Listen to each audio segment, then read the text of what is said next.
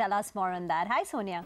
Hi, Reema. Thanks for that. Well, for Amara Raja batteries, the revenue growth for the company was much better than what the street was estimating. And I think that spurred the stock as well. So it was a 16.5% revenue growth that the company delivered this quarter at about 1,470 odd crores. Now, the management says that the demand continues to be very strong. There's a double-digit growth seen in both the replacement and the industrial battery segment. And also the UPS segment, which was not growing much earlier, there the growth has picked up. So the management commentary was very bullish. But what has disappointed the street, though, is the fact that the margins continue to be hit, because of higher employee expenses, because of the other expenses have gone up for them, and now raw material prices have risen as well. So the margins have been falling for the last 3 consecutive quarters. This quarter as well, margins came in at 15.5% versus 15.8% same time last year. The management has restated their numbers because of the new Ind-AS rules, but the accounting standards. But nevertheless, even based on the restated numbers, the margins are below what the street was estimating.